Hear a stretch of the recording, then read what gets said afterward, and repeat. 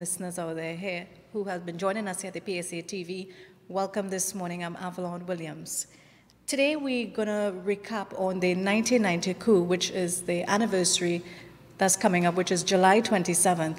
He's no stranger to us. He's no stranger to anyone. And welcoming back in studio with us this morning is the leader of the Jamaat al-Muslimin, Yasin Abu Bakr. Good morning, Mr. Bakr. How are you? Very good morning to you and all our loyal listeners and the people of Trinidad and Tobago. Very good morning. Welcome back in studio with us. Thank you very much. Thank you I very know much. today, a lot of people have asked for you to come back where we just recap again on the 1990 coup. I know your anniversary is approaching July Saturday, 27th. yes, on Saturday. Yeah. For someone, Mr. Bakr, who is not aware of the 1990 coup, how would you explain the 1990 coup to that individual? What could you say that happened? Well, it is a series of incidents that led up to the final July 1990. Mm-hmm. It began really with the land dispute at number 1 Mukarapu Road. Mm-hmm. The government gave that piece of swamp to the Muslim community, and we were there since 1969. I think I showed you the cornerstone that was laid by the PNM government at the time. And we came there towards the end of 1969. I had just left the police service, 1968, and a friend of mine introduced me to Islam. And I went to this number 1 Mukarapu Road, and I met an Egyptian, Dr. Salam. And we spoke about Islam, and I asked some questions, and he gave me some very interesting answers. And at that time, I knew nobody of African descent who was a Muslim. So maybe I can safely say that all the other African Muslims came from this tree. Yeah. I read up on some of the information that he gave me, and I subsequently, my friend who introduced me to him, M.K. Hussein, told me that Dr. Salam was leaving to go back to Egypt, and he wanted to see me before he leave to go back to Egypt. And I went, I met with him, and we had a cordial discussion, and he convinced me of many of the things that I wanted to know, and I became a Muslim then towards the end of 1969. I migrated to Canada, and there was an incident that occurred at Sir George William University in Canada, and that brought me back home. And after some altercations with the people and the law and everything else, I went back to Canada, and then I came back. Subsequently, I came back, and we founded this Jamaat al-Muslimin at number 1 Mukarapu Road, because the people who were there, they left, and we were left there with a shack and a piece of swamp. Nello Sweet, who is an Island Scholar winner, God make peace with his soul, one of the good people that I know in Trinidad and Tobago, I knew. He was building the stadium in Laventille, so they had to dig out this quarry. My wife at that time, Yasin Abu Bakr, was the Deputy General Manager of IDC, the Industrial Development Corporation, and she thought that the Laventille people could benefit, if the desperados would get some trucks to move the fill. And she arranged with the IDC, and they got the trucks to move the fill. And then instead of going down to Silat's on the dump, they came to our headquarters, which is number 1 Mukarapu Road, and dropped the fill. And so we transformed the swamp from just a piece of swamp that nobody wanted into a very valuable piece of real estate. Westmall did not exist at the time, and that Western community wanted this piece of land to establish the West Mall that exists now. And, well, a struggle ensued for this piece of property, right? And it went from one stage to the next stage to the next stage, and then finally the construction of the mosque, and then I got arrested and was jailed for 21 days for contempt of court. And we went from one level of confrontation with the authorities for this over this piece of property and one level to the next, and until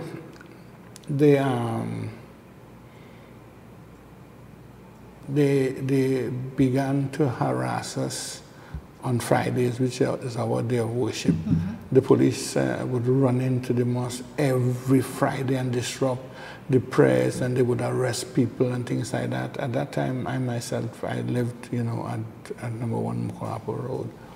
And they would rip off my children Pampers and search safe for guns. And it was like hell on earth for us, because they wanted this piece of land. Like I say, where Westmore is now did not exist at the time. This was where they had their eyes on for Westmore. Yeah? And finally, we are fast tracking now, yeah? And we come up to pre-1990, yeah? And a young lady came to me with her mother and her husband, who's still alive. Her mother and her husband are still alive. And I lived on the mosque at that time, on the compound, and she told me that she was a police officer. Her name Bernadette James, and she worked in the narco section in Piaco. And she saw these, the Minister of National Security, the Attorney General, the advisor to the Minister of National Security, and a Major Thompson from the Army, in the VIP room with all this cocaine on it. She, of course, had access to the VIP room. She wanted to use the bathroom, and she bumped into these people in the with these diplomatic pouches, all this cocaine. All hell broke loose for her. And it went from one stage to the next stage, so they transferred her, all kinds of, she tried everybody, starting with the Commissioner of Police, Jules Bernard, to address this matter, and nobody would address this matter because, of course, this is the Attorney General, the Minister of National Security, the advisor to the Minister of National Security, and a Major Thompson, as he was at the time. They subsequently promoted him to a colonel in the Army, and he died at a very young age, 47 years,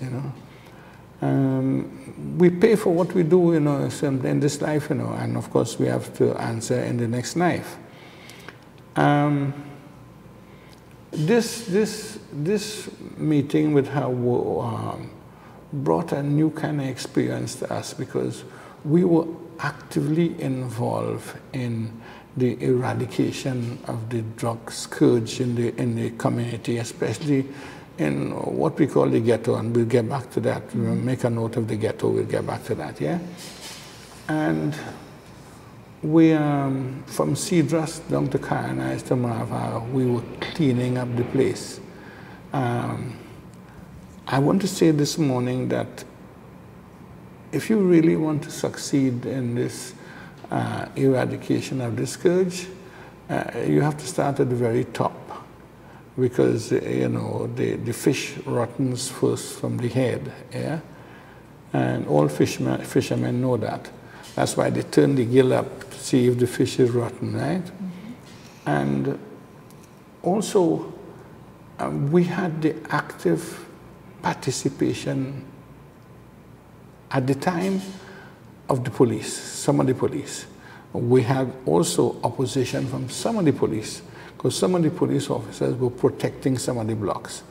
And then we had a senior police officer, I think he was a senior superintendent, I think his name was Grant, yeah, from Tobago.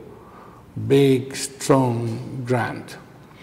And he asked for a meeting one day with me, and we had this meeting, a very good cordial meeting, and we agreed in principle that, look, the police were having these shootouts with some people who had warrants and things like that. So he suggested that he would give me a copy of the people who were wanted by the police for different offenses or alleged different offenses, right? And I would bring them in to the court, and that he would ensure that if it was not serious offenses, that they would be put on bail. Therefore, when the police go looking for them, there would be no confrontation. So we did a pilot project, and it worked very, very well. He gave me the list, and all the people I know, because we were on the street, we were controlling the streets, all the people who we knew on the streets whose names were on the list, we arranged, we took them into the police, and he like I say, where there was not really serious offenses, he instructed the police that they do not object to bail. So that means the men were outside now, and they did not have to confront the police or run away from the police because they were not on bail. And they were attending court. I myself tried to make an effort to remind them of the court dates and things, so they were attending courts and things like that. And that worked very well. God bless Mr. Grant. I think he died now, but the present police service could learn a lot from this experiment that we had that worked very, very, very well. Yeah. With, of course, the cooperation with us and with the police. Now is a whole different thing, you know. We will come to this whole question of the gangs a little later on, yeah.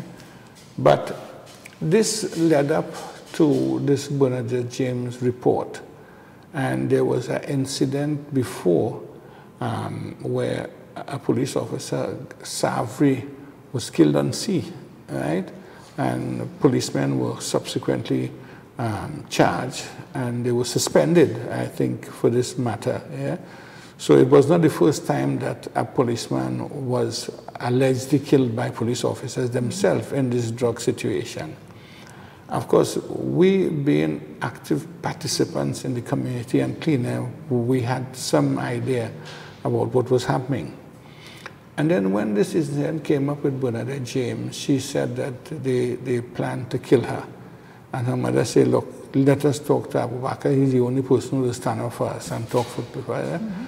So they came to me, and she was very, very nervous, and her hands was wet. I asked one of the older brothers to go and bring them some water, and she sat down, and we began a conversation.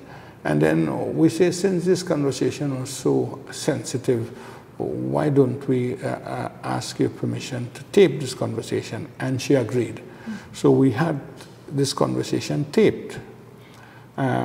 It was very important later on, because 4 days later, and you know, in retrospect, I think, what could I have done different, you know? Because she said a friend of hers in the special branch informed her that they were planning to kill her. Of course, they transferred her out to the airport and had her doing ordinary duties and things like that, and she tried everybody. In her effort and her desperation to get some kind of justice, when she got this threat from her friend that they were planning to kill her, she tried to get through the embassy, and they blocked her, because she had at that time she had a 7-year-old son. He's now a big man, and he was recently in a confrontation with the Prime Minister when his niece got killed in Carnage. Yeah? I spoke to him recently, and you know, this experience is still vivid in his mind. However, 4 days after this meeting, they had a mock battle in Chagaramas, and she was in a bus with a number of other people, and this police officer, who it is reported had the same sexual orientation with Selwyn Richardson, who was the Attorney General, I think, Minister, yeah, shot this girl head off in the bus, shot off her head in the bus. And It was all glossed over, and I was a policeman. And of my 10 years, I spent almost all my 10 years in the police barracks, because my dormitory was obliquely opposite to the armory where they had all the weapons. I know for sure that you don't go on mock battles with live ammunition. How on earth this man sitting in this bus had live ammunition and a gun to shoot this girl head off? Nobody can explain that to me up to the day, and I know that it cannot be explained. That was a planned thing, yeah? Even today in these big military parades that you see, maybe 4 or 5 people have live ammunition. All the other soldiers and all the other the dummies they have. Of course, the governments are not going to take any chance, because the easy way for a military thing is on a parade. The president is there, the prime minister is there. And of course, they would have learned lessons from in Egypt with Anwar Sadat. He was in a military parade, and one of the officers in the parade, well, a group of officers in the military parade killed him on the platform, and several other people. So I think people since then took their precautions, and to ensure that this type of thing don't occur, so they have blanks, right? So anybody who see this military parade where they advertise all these guns and things, blanks, there are no live ammunition. I hope that somebody from the Minister of National Security, would not ask about that. But I mean, you don't keep people in ignorance, yeah? Yeah. So how on earth did he get this live ammunition? Sitting in the bus at the back of this girl and blew off her head. I could not sleep for about 3 weeks. I just couldn't sleep. This thing haunted me, because I knew I knew that she had told me, and that she was warned that they wanted to kill her. And were you fearful for your life as well at that time, the fact that she had informed you? No, because nobody knew. Okay. I mean, her mother knew. Subsequently, people have made videos with her mother, and she has confirmed that, and her husband. But nobody knew at the time that she came to visit me. I don't know, beside those 2 people, right? Okay. So there was no need at that time for me to be fearful of my life. However, we had a meeting, and we discussed this matter, and we said, well, my wife said to me, when I married you, I remember marrying a tiger. You not become a pussycat now because ministers kill a woman. That can't happen. That is not you. And you know how women could chain up men. You know how you chain up your own spouse or whoever, right? So, I mean, we had a meeting and we discussed this matter. And one brother brought it to my attention, what is our duty as a Muslim? In one verse of the Quran, chapter 4, it's called Nisa the woman, and Nisa the woman. It says that men are the maintainers and the providers and the protectors of women. Yeah? So I am bound by my religious belief to protect women. I have no choice in this matter. I cannot choose not to be the protector, because this is a job that has been assigned to me as a Muslim by God. And if I am really a Muslim, I am responsible for the protection of not only my own wives or children or daughters, but responsible for the protection of women in general. All right? So, because we at the time, we had a lot of young people who were zealous and things like that, and felt passionately about their women and things like that, we decided we was going to throw caution to the wind. And one Friday, as we usually did, we went to Woodford Square, and we just let it out. We said everything that we wanted to say. We called everybody's names by names and what happened. And then all hell broke loose. The state machinery was unleashed on us. You don't ever want to have that experience. And we went from one stage of this conflict to the next stage of this conflict and the next stage of course, by that time we had established a drug rehabilitation program. So we had about 100 people in the drug rehab program. We could feed them because one brother gave us some land that he had in Quora.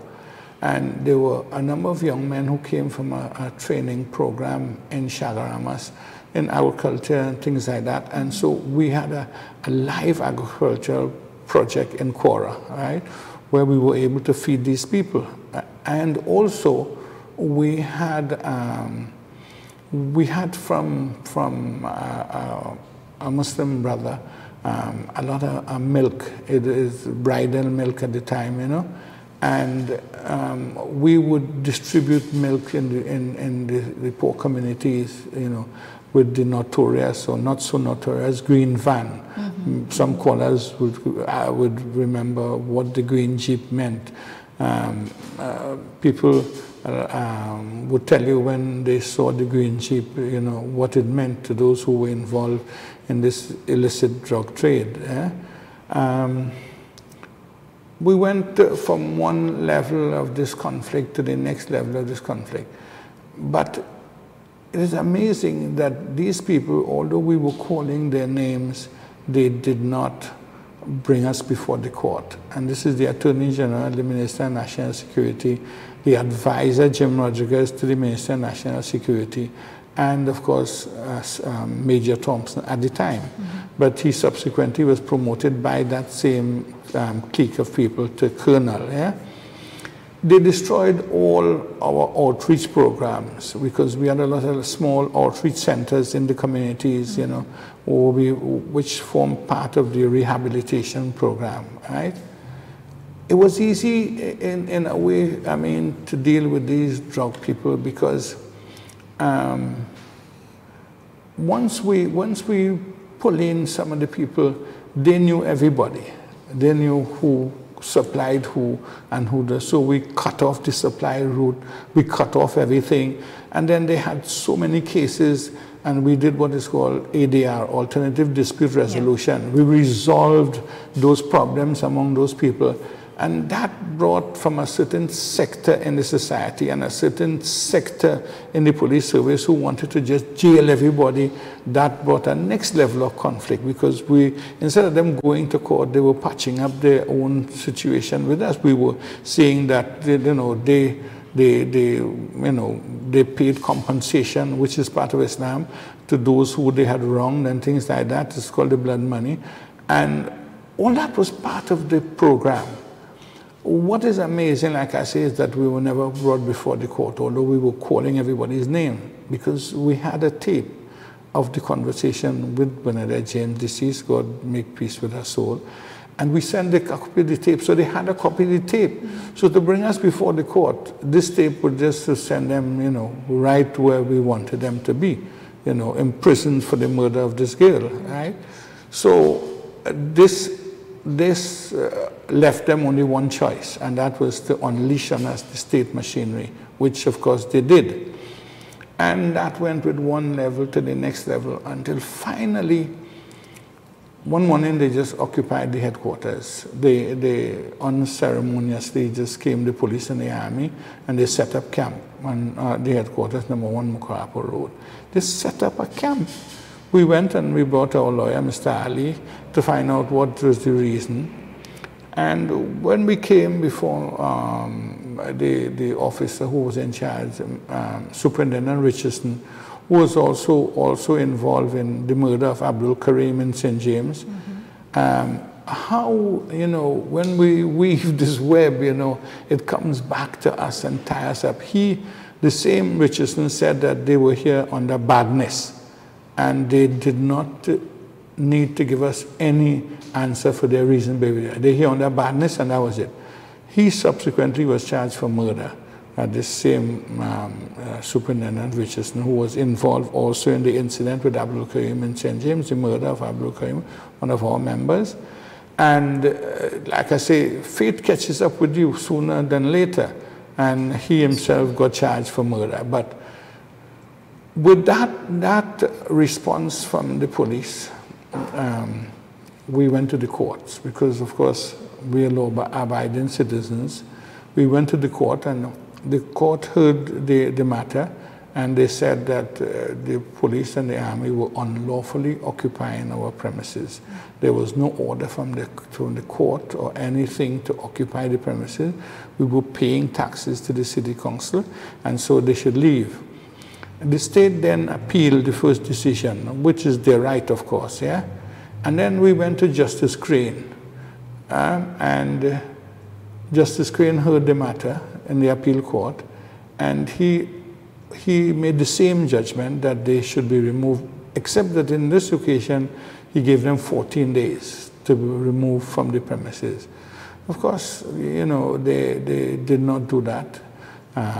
And when we spoke to the Chief Justice said that the government must obey the rule of law. And this is very important. Else there will be anarchy, and that we should bring a contempt order against them because there were 2 judgments against them and they were not obeying. We brought the contempt order against them and they refused to come to court. So every time they would just adjourn the matter, and this went on for quite a while. During this time, the police and the army, they disrupted our school. We had a very bad result at that time, you know. The school was doing very well. We have a special program in our schools, which is called the Accelerated Program. And while next door to us, we have the junior sec who do not even finish the curriculum once. We finish 3 times. Anything you do 3 times, you must be more familiar. Yeah? So if the Minister of National Security, the Minister of Education want a formula, then ensure that the children complete the curriculum before they come to the SCA, right? Because we do it 3 times before we come to it, and that is why we beat them all the time. And that is why since 1982, they've never given us 1 single dime. Now, this is an indictment to every single one of the governments, starting from then, from 1982. None of them, even the present government, Mr. Rowley, who says that there will be justice, and who Kamla Bisesa is responsible for spending an enormous millions of dollars to host, you know, a commission of inquiry. And one of the recommendations in the commission of inquiry is that they deal with us, you know, with the school, and let our school our teachers be paid just like everybody else, because we were following the curriculum of the school, right? And to date, they've never carried that out. Of course, Mrs. Bisesa had her own agenda for spending all this money on the Commission of Inquiry. And subsequently, they even charged me for my right. If you don't know today, I will tell you on the listening public that if you supposedly commit an offense, and the police are supposed to tell you you have a right to remain silent, that is your right. And I did not go to the Commission of Inquiry, and I reserved the right to remain silent. And for that, they went to the DPP to charge me. And the DPP said, no, you can't charge this man, this is right. And they brought a private charge against me. You could do that, the outrageousness of Kamla Bisesa and her, well, I wouldn't even call them a government, her bandits, because 17 of them were dismissed during her tenure. So obviously there couldn't be no legitimate government and yet be dismissed, including the Attorney General. Yeah? I know. I'm not too sure if you have seen the interview with Mr. Winston Dukan, where he made a statement saying that you should be ashamed of what you did back then in 1990. How would you respond to something like that?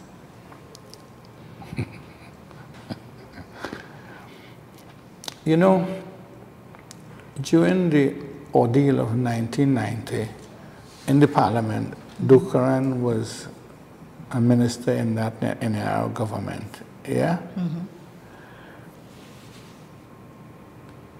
When the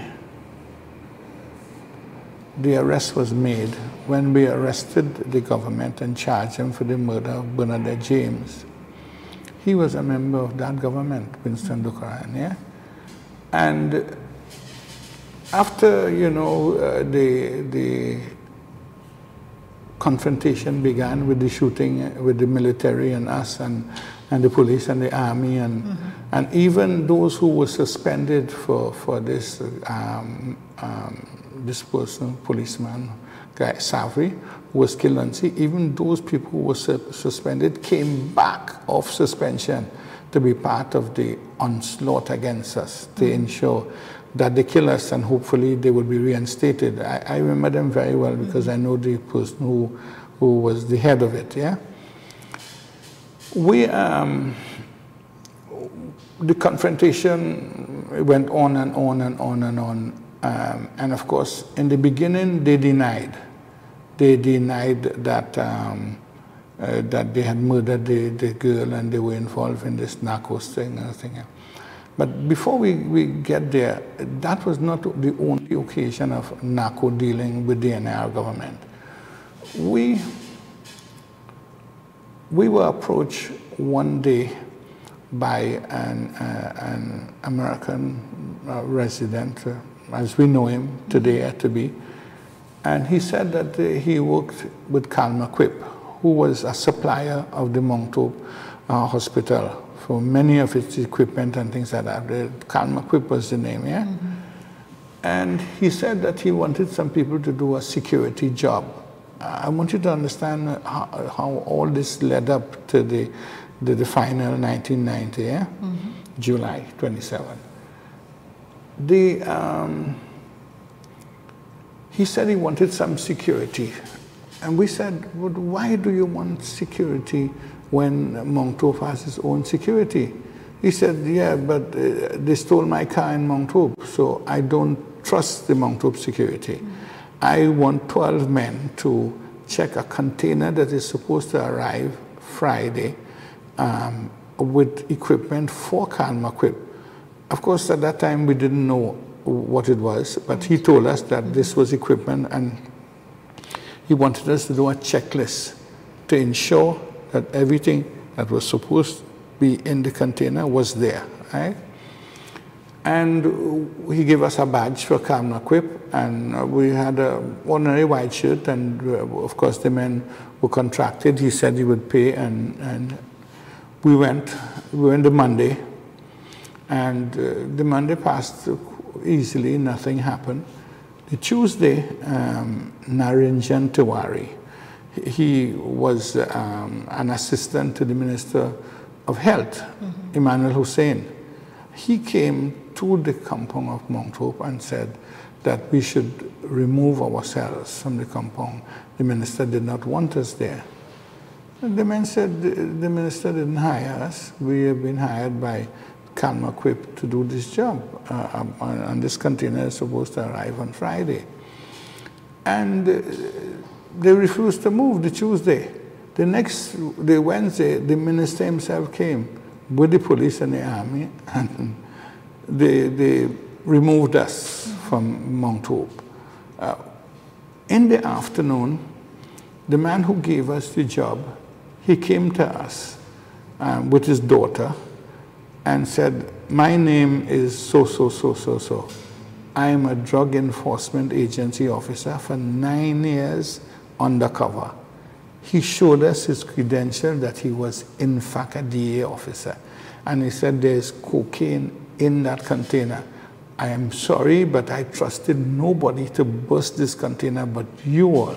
And that's why I told you that it was equipment and not cocaine. I didn't want nobody, this to leak. I did not trust the police, so I wanted you to know. So he then showed us a letter from the government, because we told them who employed us, persona non grata, that he had to leave the country in 48 hours, which of course they carried out, right? Then I contacted a friend of mine who was a senior custom officer, and I told him, look here, this is the situation. He said, fellow, you want me to lose my job or what? You keep sending me on a wild goose chase. I go and break this container, nothing, and I'm going to lose my bars. He was a senior officer, custom officer, and we were good friends, right? So I told him, but I have the man here, the DA officer with his credentials, who is saying that this container is loaded with cocaine. And he said, well, let me meet this man. So we arranged and they met, and the man showed him his credential, showed him who he was, tell him who he was and how he employed us, and the letter persona non grata. Well, all hell broke loose, because now he started putting in train to deal with this container that was supposed to come on Friday. They diverted it to Point Lisas instead of the Port of Spain dock, right? When they diverted it to Point Lisas, they busted the container, right? The police and the customs, and found the cocaine in the container. The news, the night 7 o'clock Panorama News said that this cocaine, this cocaine was not cocaine that they use on the street, but cocaine for your teeth was light cocaine, which is what they dental use. They did not deny that there was cocaine, but they say it was light cocaine. And they said that the container had drugs in it that had expired, and they buried it. This is what the NR government did. This is what they did under Robinson's watch, right? Right? So all that added up, all that was festering against us, right? I don't know, I told you, I call the names of the people because I can substantiate those names and what happened. Finally, I say when we got information that I'm coming out to July 1990, that they were planning to attack us on the compound. And was that the government was coming to yeah, attack? the government, yeah. Because we complained about the disrespect of our women by the military, both the police and the army, who really sometimes don't have no respect for women, yeah. I'm a police officer myself. For 10 years, I can tell you how policemen sometimes treat their own women, and how, well, even the amount of abuses that are reported by the military, and even the prison officers, because to turn off after a shift with dealing with criminals in a prison and things like that, to just turn off, you go home and you're frustrated, and then you're affected by the rabies or whatever is in the jail, and the amount of violence by prison officers to their wives and things like that is amazing, because they can't automatically turn off, and so then there is need for support systems for the prison, for the police, for the army, support systems to help these people in anger management and how they deal with their own family issues when they leave their jobs. Yeah, so to minimize, not totally eradicate, but at least to minimize, the incidents of abuse, physical abuse against the families. Right? I'm speaking from my own knowledge and experience. I am married, I have 4 wives. I swear by God that I can die at this very moment if I tell you a lie. I have never verbally, physically, or otherwise abused any of my wives. Never have I hit. And for you to have 4 wives and not get in a conflict where you abuse physically, verbally, otherwise, you got to be a Superman. And I am not Superman. And all who think that they could solve Trinidad problem by Spider-Man, well, he get tied up in the web. And they could solve this problem by Batman, they beat off the B of a Batman chest. And Superman, well, he outer it too, because, there are no Superman. So Guy Griffith, who think he is Spider-Man or Superman or Batman, and he will get the B beat off a Batman chest, just like everybody, all his predecessors, including Randall Burroughs, who think that they could just exterminate people and that God is not looking at them. And they don't have to answer to anybody. They have to answer only to themselves, to the political directorate, who has to answer to somebody else. You see, it's a whole chain. I am not digressing too far, but it's a whole chain. The constable is loyal. The constable is loyal to the corporal to the sergeant to the inspector, and you go right up to the commissioner.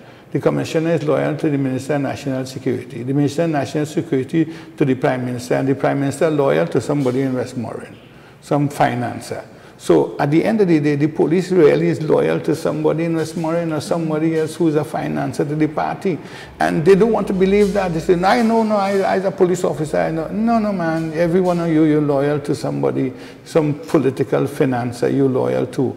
It just comes all the way down, you know, stream, downstream, and that is how it comes to them at the last level. And the police service, they call it, you get the shitty end of the stick, yeah? The last part of it. And the police are culpable sometimes, but sometimes, you know, myself and my own experience, you sympathize with the police officer because they find themselves in a situation where they're acting against their oath. I swear, you know, to deal with my duties without favor or affection, without malice or ill will. And there's so much malice these days by the police and so much ill will against the people who they themselves, they break the oath because they want to be promoted by the political directorate. And anybody who is perceived to be an enemy of the political directorate, if they bring you down, the political directorate will promote them. Like the case of Ford, who is now some assistant commissioner. He's a disaster. He framed me up and gave me a case for a conspiracy to murder and run and hide when the evidence came out. And Gary Griffith is saying that this is one of his best policemen. Shame on you, Gary. And as far as you're concerned, Mr. Ford, you know the disaster that you brought in this case. We could just go back on the records and see that you should not even be in the police service. You and Wayne Dick after that. The president said that Mr. Wayne Dick, your evidence should never be accepted in a court of law. And Wayne Dick was immediately transferred to the mounted branch from head of homicide. And you were the man who charged me under Wayne Dick. And poor Vernick, who was a decent officer, all you forced him to lie. And Vernick, you're going to pay. You're going to pay for Sorry for interrupting, but I just want to read a comment here. Someone is asking. Coming back to Dukaran. Yeah. What is Go asking? ahead. You can go ahead with when the scenario is set up, we will take all the questions. Yes. Any questions they want to ask, we come into Dukaran, who was a member of the government at the time. Yes. When we found out 3 weeks before, because we had this problem, we reported this matter, you know, one of our men was shot in his ankle by police, right? We went to St. James Police Station and the officer in charge at the time, he said, Imam, listen, I know that we are unlawfully here, but we have to obey the politician, Minister of National Security. What I could do is I could change the shift. And he did that. He did change the shift that they had to try to minimize the conflict that we were having with the disrespect of our women. Right. That is sacrilege. You cannot disrespect Muslim women. You write in your sentence when you do that. Under no circumstance you cannot do that. You could get away with anything else, but you can't get away with disrespecting our women. Not in Trinidad, not in nowhere in the world. As long as a Muslim exists in his heart, he knows that his duty is to protect women, and he will answer to his Lord when he dies. He will protect his women, and we will protect our women at our death. Right? So when we made this complaint, he transferred the shift and he changed them. And then we went to the army, who was involved at the time. We spoke to Vidal. He was, I think, a colonel or something. And he also changed the shift. He also agreed that they were unlawfully occupying the premises, but they had to obey the political directorate. But he changed the shift, right, to try and minimize the disrespect that they had for the conflict. All these things were building up. And then finally, so we began taking our precautions against, you know, the eventualities of aggression against us, and we found out 3 weeks before that they were planning to come on the compound, and they were going to destroy everything that we had: the grocery, the boutique, the garment factory, the medical clinic, the dental clinic. We had 2 doctors who would come twice a week and look after people. Anybody, you could just walk off the street. Dr. Wahid Ali, who was the acting president at one time, and Dr. Antoine. And then all dental work was done free by Dr. McKen, right? He is a Jamaican, but he worked at that time in Jamaica. And simple things like an extraction or a filling, nothing complicated, but simple things, Dr. McKen would do that for us for free. And the other medical service were also for free. at that time, I worked with the World Islamic Health Society, and we would bring medicines into this country, hospital beds. We would bring all kinds of medicine because that would be my vote. I would make, you know, my own proposals against other people, and I would get my vote for what I wanted here, right? And so over a period of time, we brought in medicines into this country. And prior to this, the NRL seized one of our containers with all our medication. Robinson would have lost his eyesight with glaucoma had they not gone to our own container and take medicine to save his blindness during the time of the siege. After the 4th day, they agreed that, look, we don't all have to die here. Selwyn Richardson said that we know our way out of this conflict. There is a provision in the Constitution, it's 87(1), right? And write that down, write that down. The people of Trinidad and Tobago ought to know this. It's very, very important, right? We did not know that this exists at the time, right? But Selwyn Richardson knew because it was put there by Privat, who was acting on one occasion that I think the Prime Minister was away. And he said, what if somebody come and stick up this parliament? What we could do? And they said, that can't happen in Trinidad. Nobody in Trinidad. Of course, we are all dummies as far as they're concerned, right? That can't happen. Nobody can come in here. He said, but it could happen, right? So he put in this 87(1). It says that the president can give a pardon to anyone before or after their charge. So they have this provision in the Constitution all the time. And their friends in the higher echelons of the society, whenever you charge your children, they just call the president call the commissioner of police and say, you know, this man that you charge for so this violation, I give him a pardon. And he walks free.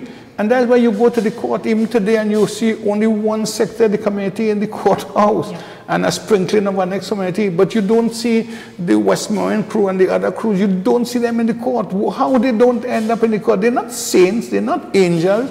They can't live without committing sins and offenses and things like that. I mean, on one occasion,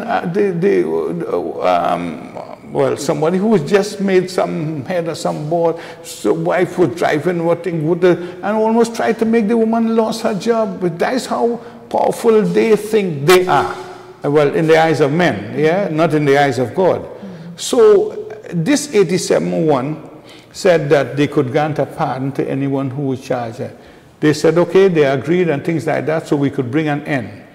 Now, in the British law in which we subscribe to, you could find nothing.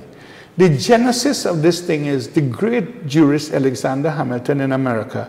During the Civil War, he introduced this law, Alexander Hamilton, and he was one of the greatest of the jurists in America. To stop after the Civil War, of course, the Confederates lost the Civil War.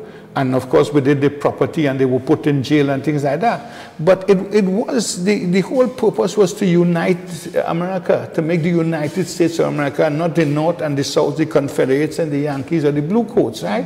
So in order to do that, he had to pardon the Confederates, all the Confederates, and give them back their land and things like that. And that is what the genesis of this 87 was about, Alexander Hamilton, right? And so they incorporated that into our Constitution to protect them.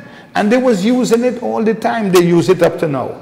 After 1990, they said it must never happen again, so they will remove it. Remove what? Up to now, because they still call in, the president could still call and say, there go my child live in Westmoreland, my child is to this man, and they let them go free. Even if they charge them, they let them go free, right? Why haven't they removed it? Because suppose somebody stick them up again, what happen now? Yeah. The 87(1) is still there and it is known. So somebody could be the beneficiary of it, right? But they had to leave it there to protect them and the people, because whenever they get charged, they just call the police. Let the commissioner, let Guy Gifford call me and tell me that that do exist. Call into the station, call in and say that 87(1) do exist, and the president. So this is a very ungrateful society, because during the conflict, when they agreed to this 87(1), Robinson himself broadcast by Tony Fraser, who is one of the better journalists in Trinidad and Tobago, and he read out the amnesty to the BBC Tony Fraser was working at that time with the BBC, and he read it out, his own words. So the amnesty did exist. After all the preparation and things like that, we had a little stick-in, because the stick-in was, I was at TTT House, and Bilal was at the Red House where the amnesty was. Right. Nolly Clark braved all the gunfire. They asked Pantin, he declined. Nolly Clark braved all the gunfire and went. He got the amnesty draft from Emmanuel Carter, who was the acting president. He took it to the Red House, had it signed, they signed it up, everything like that. Then he brought it to me at TTT to have it all through the gunfire, all this time there's gunfire, and brought it to TTT and have it verified and agreed to me, right? And took it back. And today they never ever recognized Nolly Clark, you know, and what his heroic deed, more than anybody else as an individual outside of the whole scenario, Canon Nolly Clark of the Anglican Church. Yeah? They have never given him his just due, and he is really the star outside of this real stars. So, well, you know who they are, right? So that amnesty was objected to by Kelvin Ramnath, because when Selwyn Ryan was writing, and when Selwyn Richardson was writing it down, he put 87-4 in order to deceive us, right? So that it would not work when we got to the court. And then Kelvin Ramnath tell him, you're writing the wrong thing. It is 87-1, and make him scratch it off and put 87-1. So it was the right document, if you understand what I'm saying, right? So it brought an end to this scenario, and we agreed. Now here I come into Winston Dukaran now, right?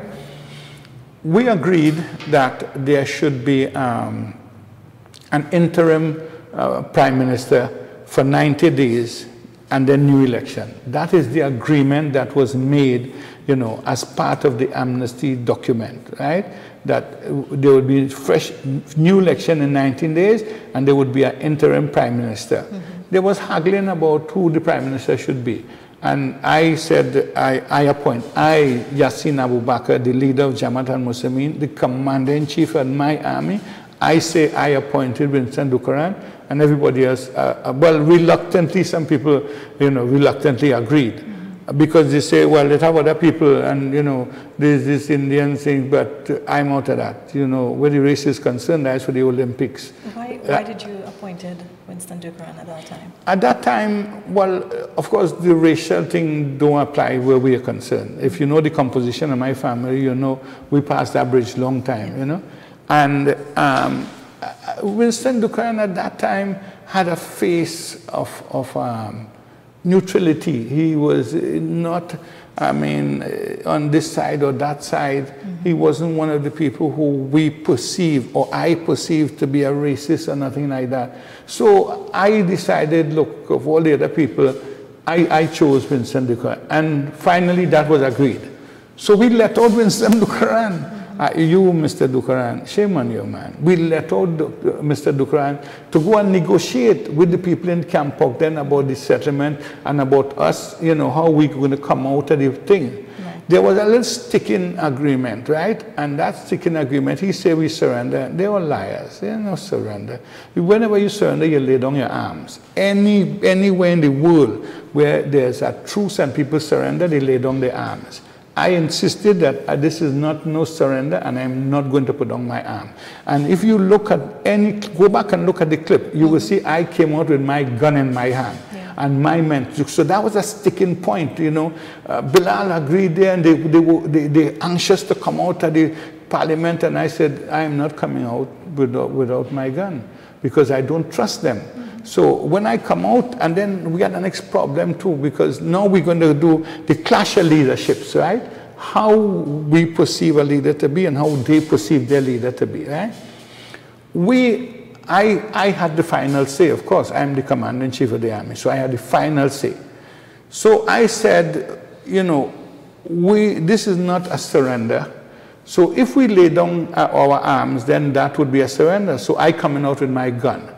Then they say, you know, take out the magazine or the gun. I say, a magazine out without a gun is a piece of iron. Why are doing a piece of iron in my hand? This doesn't make sense. Right. So you would see my gun had the magazine in it. right? You also see the first person to come out at TTT was me. No, that caused a big problem among my own men. They were saying, no, you was the last person to come out. Let them kill everybody first before they killed you, right? So they objected, vehemently objected to me coming out. But I am the commander-in-chief of this army, and I came out first. Well, of course, with the reluctance here of a lot of men, but I am the commander, right? When you were walking out of TTT, though, what was going through in my way? Well, I had my gun in my hand. You go and look at it, you see I came out with my gun in my hand. Right. You don't surrender with your gun in your hand. How you go surrender with your gun? You lay down your arms when you surrender. So, Mr. Dukaran, you, like all the others, just trying to save face. But I'm going to come to you. I ain't finished with you, Mr. Dukaran. I ain't finished with you yet, right? So, when this sticking point, now, look at, this is, you know, there's some people who have glorified Robinson leadership in the Red House, where he said fire with full force. This man is a wicked, evil man. Because you found yourself in difficulty with your government, you told the military to kill everybody, fire with full force, just kill everybody. What kind of madness is that, right? That is a leader? You should be protecting your men to the end. I came out first. So compare my leadership and Robinson leadership. And then let me take you fast track and I'll come back, right? To when we were let out of prison, right? When the Privy Council pronounced that on a habeas corpus, there's no appeal in Trinidad and Tobago, so they could not appeal. Habeas corpus do not have an appeal, right? So we were let out on a habeas corpus, right? When we were let out, instead of us going free, they put us back in jail. I was at Frederick Street Jail, me and 3 others, and they put us back in the jail. When I came to back to the jail, right, because people like Delabastide and others, you know, the old colonial masters, say they feel they're still ruling us, you know, and the masters, they didn't want to obey their masters in England, so they say put them back in jail, and they put us back in jail. When I reached back to the prison, our cells were locked by Mr. Mike Hercules, right? A very, very, God make peace with us, a decent man. He was also a lawyer, right? And so he knew the law, and he knew that we should not be back in the jail, so he locked the cells. He said, if I put you back in that cell, I would be committing an act against the Privy Council. I can't put you, but you're a free man, so go out of the jail. Now, go back and look at the clip, and you will see thousands of people, my wives, my children, everybody outside waiting for me to come out of the jail. They left the door open and said, go out. And I said, what about my men? I'm comparing leaderships with Robinson and myself, or any of these so-called leaderships, leaders what they have, right? And I want to talk a little bit about leadership when we come back, right? So I had an opportunity to come out, go and sleep with my wives when my men are locked up in Tetron, because Mr. Hercules told me that, you know, you have 100 and something men down in Tetron, right? And I need to arrange buses and things to take them out. That can't be done at this hour of the day in the afternoon. So I need until tomorrow morning to mobilize the buses and things like that. They are under my care still because it's prison. And then, but you go home, look, the people outside calling for you, your wives and them calling you, shouting my name. Hey, ma'am, come out, because the gate is open. We're not in the cell. We're outside in the lobby, the reception area, and the door is open, so the commissioner is saying, go out. I say, I am the commander-in-chief of this army. I am not going out of this prison until my men are all out. And well, you know, after all this to-ing and froing, they said, well, let him stay. If that's what he wanted to do, but he can't go in the cell. So they took out all our belongings, all this, and they put it outside, say, go to jail, right? What happened subsequent to that is that they said, you know, since we were going to overnight, they told the people in the kitchen, cook some food for us, whatever you want. And they did comply. They make mackerel and coconut bake. I remember vividly, you know, eating up some mackerel and some coconut bake and thing. And they made tea, and we stayed overnight. I was not leaving that prison unless my men come out. I say, I stay in here until my men. The following day, of course, this time all people camped all night. Go and look at this clip, you see people camped all night waiting for me to come out, including my wives and my children, and I hear their voices because you could hear them from outside. Imam, come out, the gate is open. I could walk out the gate. I said, I'm not coming out until my men come out, right? So finally, the next morning, Mr. Hercules, was able to arrange a transport. And when all my men were safe at the compound, then I left the prison. Go and check the record. So when you talk about leaders, well, you see, leadership, it had to be a leader, first of all, it requires one thing, and that is people must follow you. People could follow you for two reasons. Either you manipulate them, you know, like you work in here and they hold a big stick over here and tell you, listen, you're only going to get promoted if you do so. So you comply and you follow the leadership or the directorate of the leadership because they have a big stick, somebody threatening you, they're manipulating you into disobedience. Or you could, in my case, you could inspire people. People follow you, inspire people by your own life. You must, that is the real leader. When you can inspire, there's only two kinds of leadership. Those who inspire people and those who manipulate people into this to following them.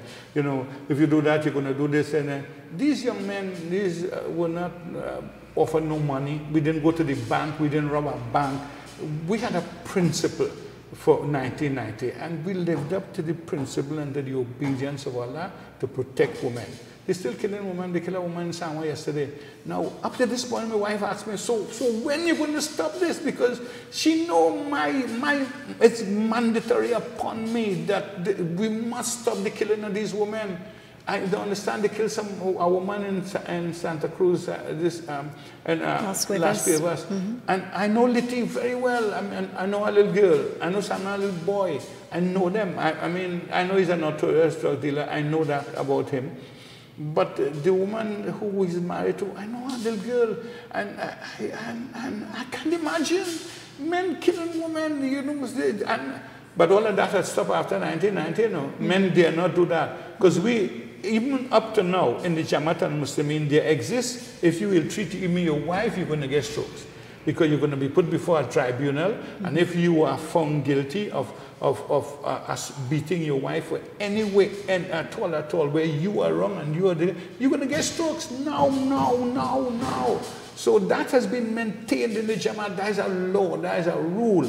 It is sacrilege. You kill a woman is the cradle of civilization. Without women, we'd all be junks. We would be nothing. Every great man was in a woman's stomach at some time. And we don't, in this society, we don't even appreciate the old people who sacrificed so much for us to get the education they get, who made all these sacrifices. This society, man, now back to Mr. Dukaran. Mr. Dukaran, I appointed you as a different, and when Mr. Dukaran came out, we let him out. He came out first to go and negotiate the orderly coming out to the parliament and everything. They began to cuss Dukaran in Camp Ogden. Who tell you we go by any coolie prime minister? Waka can't make nobody no prime minister. And Bernard Pantin, and they threatened to, why you don't assassinate me? We had bombs all over the place. We could have detonated with a press button. We've since removed them, but they were everywhere. So any harm, we took that precaution. Any harm that had happened to us, nobody didn't know what happened in this country. What happened in headquarters is a joke to what happened, because we just needed to press the detonator where we had them, in the sensitive places we had them, and all hell would have break loose. So when they're talking about assassinate Abu Bakr, Mr. Dukaran, makes sense now. You think we're stupid or something or what? Yeah? If we're so stupid, how come we was trying to arrest you?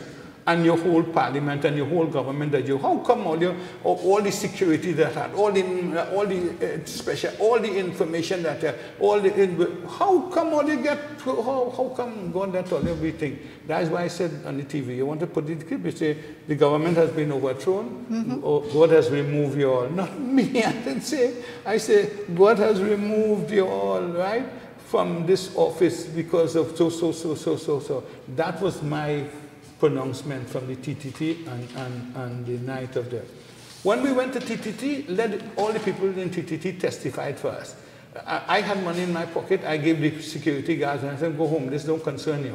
We met some foreigners in there and there were some children, we let them out. And we let out a lot of people who were there. We kept Jones Premier there because we needed him, if you understand what I'm saying. We needed people to operate the cameras and things like that. So we kept those people that we needed. One of the people we kept was Dominic Kalipasad, who today hate me because Pantin offered to give us some sandwich during the siege if we would let out Dominic Kalipasad. Will you ever hear that? We starved ourselves and gave them all the food we had because we could fast. I just finished a 3 days fast, Monday, Tuesday, Wednesday. And before 1990, we made everybody fast for 3 days to make sure that you were in line with your Lord, that God would accept this sacrifice. Because, of course, I cannot tell you now, and I couldn't tell you then, that we were sure we were going to come out alive. All we know is that what these people did was wrong. And we had a duty to correct this wrong. As regards to that, we would come out or we know anything about 87-1, nothing. I couldn't tell you that. As a matter of fact, I mean, if I could relive this particular afternoon for you, before we left, I said, God, I am going to make these 2 rakats, 2 prayers, right? And if this is wrong, because I have all these children lives in my hand, then when I go down in this prostration, don't let me come back up. When I made the first one, I realized I could come back up. I started to sweat because I know the danger that I'm going to be responsible for these. We had people with Braxton and they were 13 and 14 years old, young men, you know, who committed their life to what was right. And I would have to answer to them on the day of judgment if they're dead.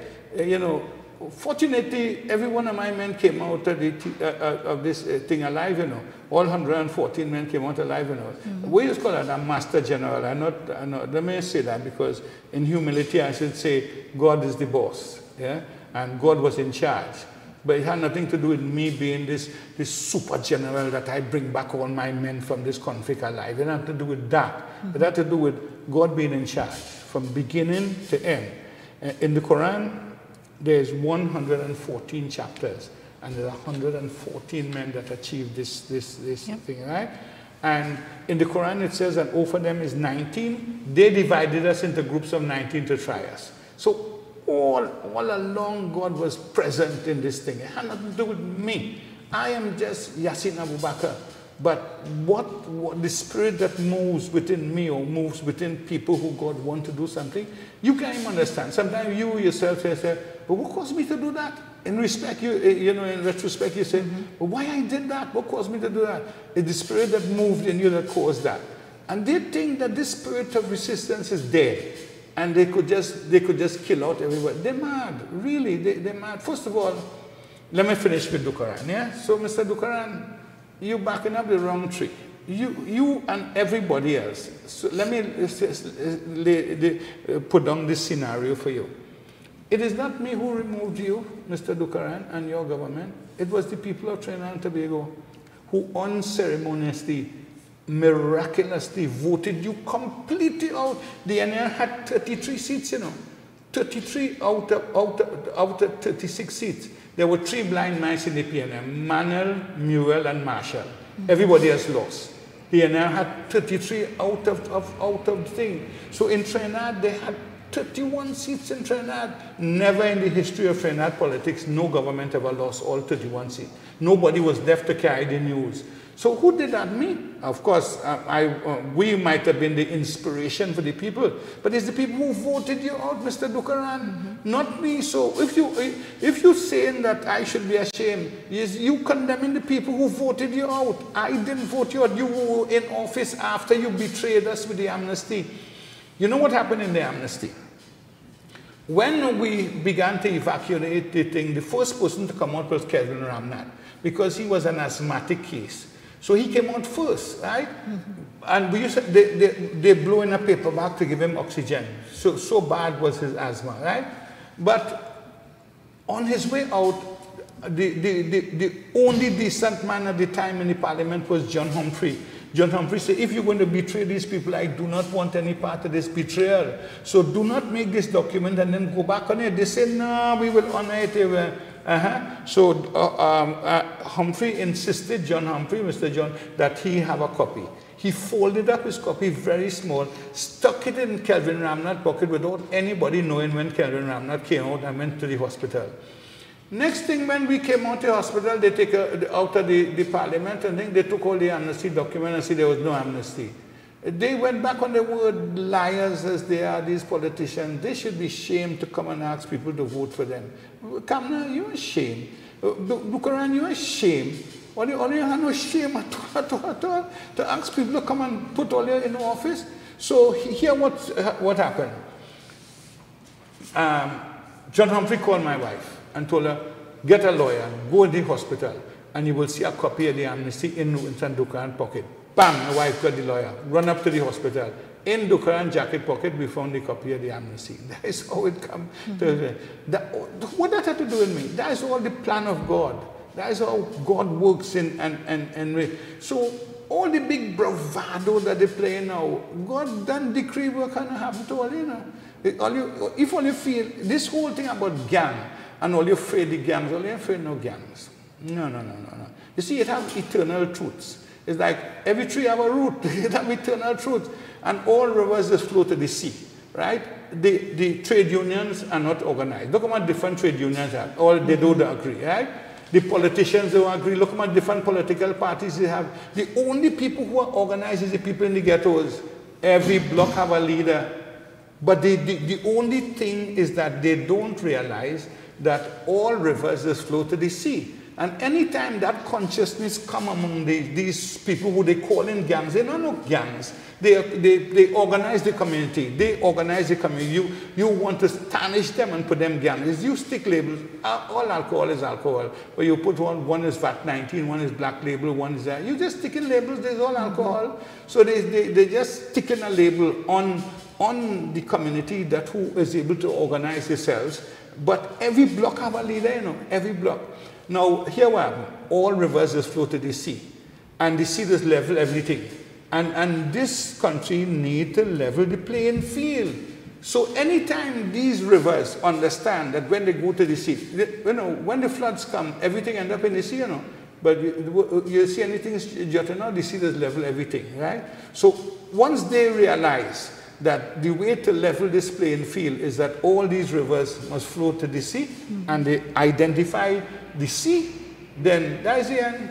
All the oppression done, all the slavery done, everything done. And the consciousness is going to come to them, you know, because it will come. God brings the consciousness among people at every stage in development of people's life. So they're going to understand what is meant by all rivers flowing to the sea. And all these communities that are organized, that they call them gangs, it's just organized. They want to put a label on it and say it's a gang. You could call it what you want. The people organize the communities for themselves. I'm not defending what they're doing. The actions are wrong. In many instances, wrong. And I condemn it over and over again. But this is just a phase, you know, that they're going to come out of, you know, because sooner or later they're going to realize they identify the sea. And that sea is going to unite them because all the rivers are going to flow to that sea, and then the sea is going to level everything. That's why they call it sea level. You never hear them talk about the sea level? Yes, that's why they call it sea level. So, Mr. Dukaran, when you criticize me, you're criticizing the people of Trinidad and Tobago who voted all you out, not me. Don't criticize me. I was maybe just the catalyst that propel the consciousness of the people to get rid of you all. But don't try to criticize me, you and everybody else who try to criticize me. Stop trying to fool yourself now. And you can't say it's the ghetto alone that voted for. Everybody wiped all your country. All you had 31 seats and all you lost every single seat in Trinidad and Tobago. In Trinidad, every seat you lost. So who's that? So all you could say to me is that I would have been the catalyst for the consciousness of the people to vote all you out. But when you try to insult me, you're insulting the people who voted you out. So just remember that finger you're pointing is pointing at the others, pointing back at you. Not me. I am free. I know we're pressing on time, but yeah, how far we are now? I want to take the call in. Everybody want to call any questions you want to ask? Yeah, just on the Dukaran story, right? And then, of course, well, I think this scenario has been painted in a way that we could comprehend the genesis of all this, you know, and say, well, you know, yeah, we come up at the anniversary, and of course, people are talking a lot of stupid. It's 29 years now, and Dukaran now feel the talk. You know, why is only now we talking? I've met him on social functions. I met him with his wife and my wife, and I met him, and we had a cordial discussion. All of a sudden, you know, somebody make him talk and say something, you know. So, I mean, I don't know, maybe it's the government. He's saying that, wait now, we had 31 seats. How these people? And the PNM had only 3 seats. So the PNM is indebted to us for ever coming back in governance. And what they did to us, they betrayed us. Up to this day, they didn't pay a cent for the school. So the PNM themselves are, well, but all this is coming to an end, you know, and we're not far off from it, you know.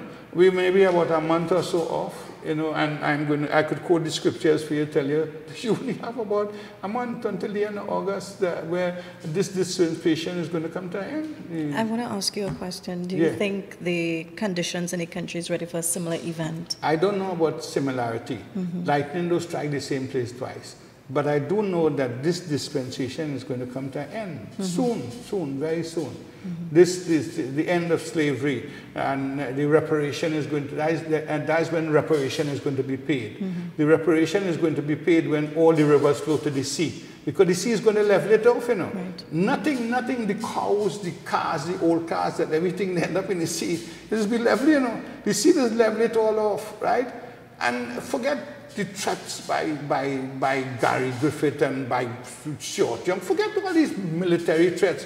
All these guns, all this is nothing. These guns are nothing, because these guns cannot stop the sun from setting in the evening. All the nuclear weapons in the world, if you put them all together, when the sun is going to set in the evening, that sun is going to set, and nuclear weapons cannot stop the sun from setting. Yeah? And so whatever God has decreed is what is going to happen. And this God has decreed that slavery will come to an end now, and that the reparation will be paid. You know, make me work for 400 years and then pay me. And then they're talking about Guy Griffith, talking about some gangs over 3 years get $1.something million. The overpass in I think it's 300 million. The Calco, the family of Rohan Sinanan, that they give Calco to do the highway up and thing is 400 million. So them is gangs. That is super gangs. Them are not ordinary gangs. So they come in millions. You talking about some people, yeah, box drain today and they're fighting. And then, so he don't want them, they must not eat. No job for them. So when you don't have no job, listen, in slavery, it didn't have no unemployment in slavery, you know, because if you didn't work, they will kill you, you know. They will beat you to death if you did not work. As soon as the emancipation came and you had to pay people, unemployment pop up because they don't want to pay people to work. So you have a big set of unemployment. But all the time you couldn't be unemployed. When during slavery you were unemployed, they beat you to death, you had to work. So they don't want to pay for labor. And now, Guy Griffith, I'm sorry for you, as boy, really. You think you could do the way Burroughs do, and Burroughs die on his bed begging me to pray for him and ask for forgiveness for the wrong things that he did, and he ended up with the government charging him, Burroughs. So careful, Guy Griffith, careful that you don't end up in the same jail that Pandey ended up in, opposite our cell with me. I and Pandey in the same cell, one opposite to the other. Careful you don't end up in the same cell. Yeah? Remember, Mr. Guy Griffith, you have been warned today that you could end up in a cell. You could end up just like Burroughs. So be careful how you think you deal with people. You cannot, nobody could kill this African race. They're the strongest people on the planet Earth. All life came from Africa. There's not an anthropologist that could deny that. So you cannot destroy these African people who has been enslaved for 400 years. No reparation, nothing at all. Who all kinds of acts has been made about them.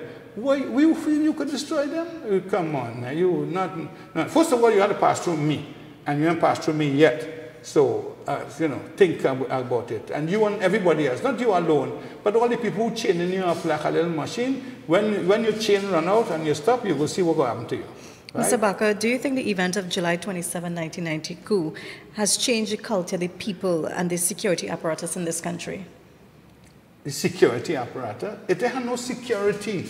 The security is the people themselves. They had no security. 1990, they had security. They had police, army, intelligence, special branch, I don't know where's a special branch. All branches the same in the tree. So, you know, so I don't know, where's this, you know, Makos, people Makoing people, and they call it special branch. And then in the Quran it says, do not spy on each other. So it's a sin really to have a people spying on other people, people coming into your house. Last time I was amazed. I hear Alexander ranting and raving about bulletproof vests. These people in Trinidad are just ignorant. Listen, you cannot take my money and build a road and call it a priority bus route for you and your partners to drive on, and you telling me that I can't drive on the road that my money built? Ah man, don't make skylark now. You charging me for a seatbelt, for not wearing a seatbelt. And when I go to court, the magistrate is going to tell me the seatbelt is to protect you. So if a man have a bulletproof vest home to protect him, how the hell are you going to charge him when they're charging you for not protecting yourself by not wearing a seatbelt? You understand what I'm saying? Or you don't understand what I'm saying? So they just if you want, you could put up a toll gate on the priority bus route. And when I come to the toll gate, I pay. But you tell me I'm a taxpayer. You take my money to build a road, and it's you and your partners alone can drive on the road. You making joke or what? You serious? My next question too. Yeah. Some argue that society changed after the coup. Do you agree? And in yeah, they vote on the NAR completely, of course, and since then they'll be voting on government repeatedly. You know, government, they have no 2 terms. Did the 1990 brought any sort of positivity changes to Trinidad society? Among some people, yes. Among some people, the awareness, for one thing, the awareness, right? And that, you know, things that they could have done before, they can do again, right? I mean, there's active resistance in the community, and you could call it gang, you could call it one. We have active resistance, you know, active resistance against, you know, slavery. Mr. Rowley, I don't interfere in all your politics, but they're setting you up, you know. They're setting you up, Mr. Rowley, they're setting you up, and you're taking all the chain up. They're setting you up. Careful, Mr. Rowley, they're setting you up. Forget how much arms, forget how much guns. The state is nobody. The state is 41 people. There are 1.3 million people in Trinidad. There's only 41 of you. As soon as the people realize it, but wait now, it have more we than them. You know what happened? It's 41 people in the government, 41, yeah? 41 seats I think they have. How much people are in Trinidad? 1.3 million. So all the people that they get our money say, but wait now, it have more we than them. That's the end. So don't talk all this bad man talk about killing people and stuffing out people and one shot, one kill. Listen, it has no power like the power of love, right? None of, all this power that all your boasting, all you have, all the sabgas, everybody, you dare not go home and tell your wife you're going to marry your next woman. You can't do that. I have 4 wives. And this is done with the power of love. I don't have no gun. I don't have a gun. I don't believe in gun. Right? So don't tell me 1990 had a gun. Of course not. But the men who occupy my place had guns. And if they had ice cream cone and pizza, I love ice cream. I'd fight them with ice cream. But they had guns who occupy men things. So wars fought with guns. After that, you never see me with a gun. I don't believe in guns. Guns is instrument of death. And guns don't kill no people. People just kill people. Guns don't kill nobody. Does the Jamaat al-Muslimin still have soldiers, and are they still training to assist with humanitarian aid? Yeah, we still do that. Every day we do that. Every day when we can. Well, Saturday our celebration is going to be a feeding the poor. Basically fasting and feeding the poor. Yeah. That's how we think we could thank God, you know, that He spared our lives and, you know, He changed the society. Because we need to look after the poor and the oppressed and those who are in need and things like that, of course. People have been talking about losing lives, but also you lost a valuable life. Who? Yeah, well, no, my stepson was not in any conflict. He was in his mother's home, and the police murdered him. That's murder, outright murder. But you know what was the end of the person who did the shots and who assaulted my wife and her mother? I don't want to tell you how they ended up. I don't want to tell you how they ended up. Okay. Did that occur? But the end was a disaster. Yeah. For the persons that lost their family members during the 1990 coup, have you ever considered setting up some sort of compensation funds and stuff like that? I setting up a compensation. I was not responsible for this. Mr. Dukran, everybody vote them out. You're coming back to the same question. How they lost the government? People voted them out, unanimously voted out everybody. The people said, we don't want this government who caused this problem, right? The government who caused the problem, this drug-dealing government who murdered this policewoman, they say, we do not want that. And they voted them out. Don't put no onus on me. Put the onus on the people. It's they who got them out, not me. So everybody who claiming about who, they had to pay the compensation. Not me, I don't know compensation. I was locked up in jail. Forget they say no one know I'm not sitting, they locked me up. All the people who was looting and thing, I didn't loot nothing, I was in jail. Mr. Bakr, do you think the population and the Muslims should, how do you think they should approach the anniversary of the 1990 coup? Which population? I only speak for Jamaat al-Muslimin. I do not speak for the Muslim population in Trinidad and Tobago, because the Muslim population in Trinidad and Tobago is not a united force. We are a minority within a minority, right? So I do not speak for the other Muslims organization. I speak only for Jamaat al-Muslimin, yeah? And for Jamaat al-Muslimin, we are strong, resolute as ever, you know. Any thoughts on, you know, a lot of Muslim gangs in Trinidad and Tobago? Would you say they're true Muslims or? Muslim gangs? Yeah, but we've been hearing, you know, some say gangs. No. It is oxymoronic to say Muslim and gang in the same sentence. It don't work. A Muslim is not a Muslim is a Muslim, is not a member of a gang.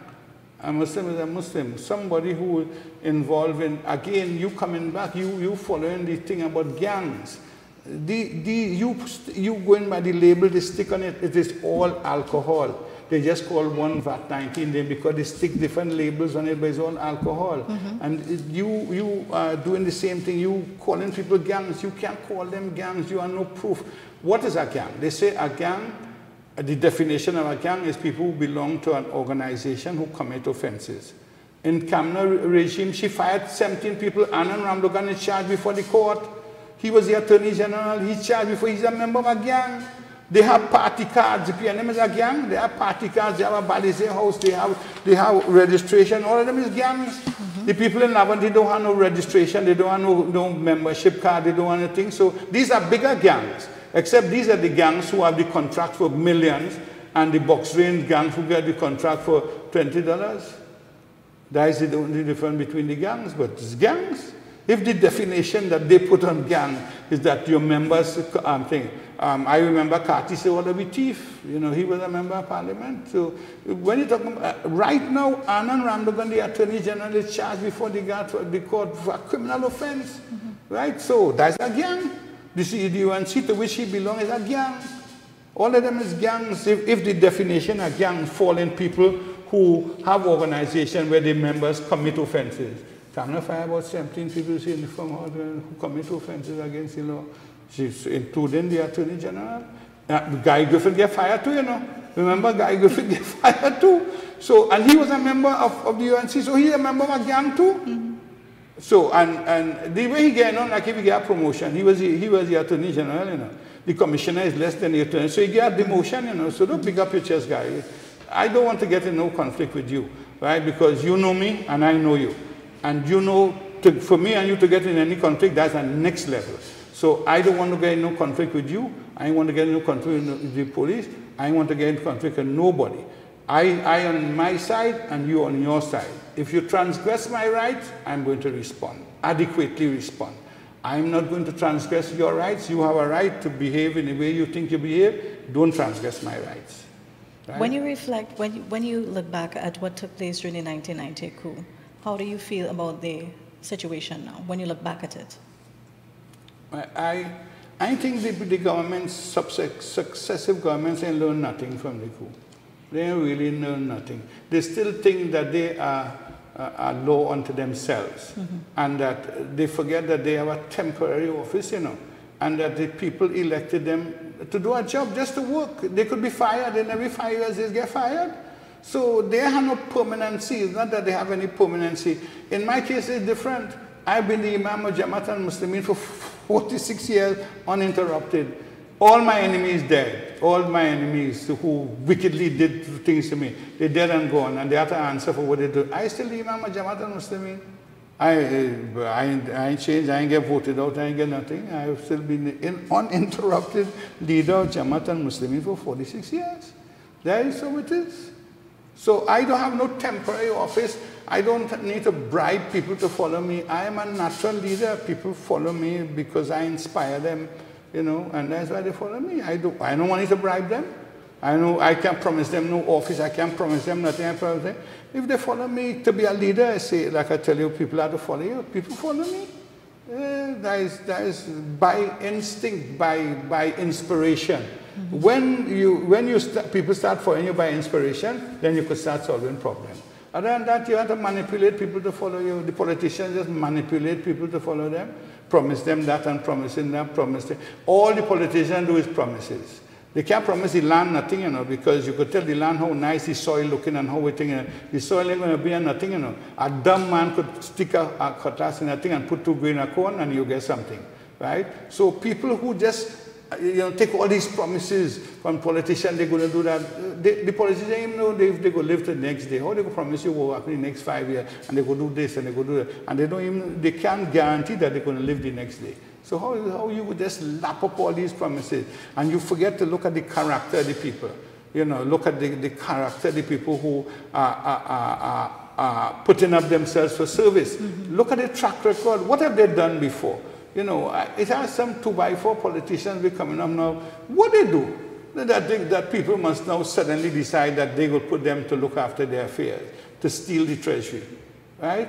Me, I have a moral high ground, you know. I could talk from a moral high ground. I could tell you today that I don't get any pension, I don't take any pension, I'm entitled, I'm a patriot of this country, I fought for my country, I love it more than others who didn't fight for it, right? So, but I don't take no pension from this country, I let that go to the poor. When I left the police service, they gave me a little pension, right? I don't even take that, that is my moral high ground, you know, so I don't want nothing from the treasury. For I will not steal anything from the treasury. The people who steal from the treasury, you know, the people who drop out, you know, from school, you know. The people who drop out from school could rob a bakery or they could steal from somebody and anything. But the people with the PhDs and all these lawyers and things, they're the one who steal from the treasury, you know. A dropout can't steal from the treasury. So we get tired by this doctor, this politician, doctor, this politician, doctor, this politician. And they're the one who rip off the treasury, steal all the people's money all the time, right? But somebody from the ghetto can steal. And I could tell you how to get out the ghetto, you know, write down these words. G-H-E-T-T-O is ghetto, right? Yes. Mm-hmm. Right. Get higher education and teach others. And you're on the ghetto. Mm-hmm. Now, by higher education, I don't mean getting a PhD, you know. I mean higher education being the consciousness of God. Mm-hmm. That is higher education, right? Once you get, Solomon is supposed to be the, peace be upon him, the wisest man that ever lived. Solomon said the fear of God is the beginning of wisdom. So once these politicians have no fear for God, they're thieving all the money from the treasury and things, what wisdom they have? They know they will catch up with you sooner or later, and God will catch up with you. Because you're stealing. When you steal from the treasury, you steal from everybody, you know, including you, you know, but you ain't care. Because you gain money, but when you steal from the treasury, you're stealing the gang, the people you call in gangs, you're stealing their money, because it's their money in the treasury, you know. When you steal from an individual, when you steal from a man in a bakery, you steal from an individual, but when you steal from the treasury, you steal everybody's money, and the politicians steal from the treasury, so they steal everybody's money, and everybody don't feel that their money being stolen from them. I know they're stealing my money, you know. I know they're stealing my money, and one day they have to account for stealing my money. Because my money in the treasury, the commanding heights of the economy is we don't make no cell phones and we don't make no cars, nothing, you know. The commanding heights of the economy comes from God, which is the oil, the gas, and asphalt and things. This is God give that to everybody. And you charging a vagrant. A vagrant don't get no money from the oil, but you charging a vagrant VAT. When you have to buy a soft drink or something, you charging him VAT. That's ridiculous. That is murderous. How you could accept that you're charging a vagrant VAT? The vagrant is homeless, he has nowhere to live. He don't get no money from the oil which belongs to him. The gas belongs to him, belongs to the vagrant. It is God gift to this earth, to every human being, to everybody who's a Trinidadian, and you feel it belongs to you because you in the treasury, you are the key to the treasury. You mad or something or what? Nah, but I let you know you're stealing from me, you know. One day You could get locked up for stealing my money, you know. Mr. Bakr, around this time of the year, a lot of persons... Hi. Yeah. Yeah. Very fearful, and Fearful I think of what? in their minds, it comes across as, you know, they're always waiting to hear, is the Imam going to stage another coup? Is something going to take place at the Jamaat al-Muslimin? You don't understand what I tell you. God is the unknown. Nobody knows what God does. No, how come they didn't know 1990, July 20th was going to happen? They have all the intel. How they didn't know that? You feel like you know now what's going to happen to them? You feel I could tell you what's going to happen tomorrow? I can't even guarantee the next moment of my life, right? I could die now, right here sitting, I could get a heart attack and die. So I can't tell you nothing. I have no knowledge of the unseen. But I could tell you that historically, we are at the end of this dispensation. Historically, and I could show you in the scriptures, I could show you in the Bible, I could show you in the Quran. If you want, you know, the Archbishop of Trinidad, Mr. Gordon, I could show you where this dispensation comes to an end. Pastor Coffee, Pastor Green Tea, Pastor Cocoa, Pastor Bush Tea, whoever it is. I could show you that this dispensation comes to an end. I could show you it in the Bible, I could show you it in the Quran. If you want, write it down and they could check it out. You want to write it down? Genesis 12 to 14. Yeah, and the states will get reparation, you know. When Moses led the Jews out of Egypt, right? And Pharaoh pursued them to kill them. God drunk Pharaoh, you know, and the Jews who were enslaved for 400 years inherited everything that Pharaoh had, you know.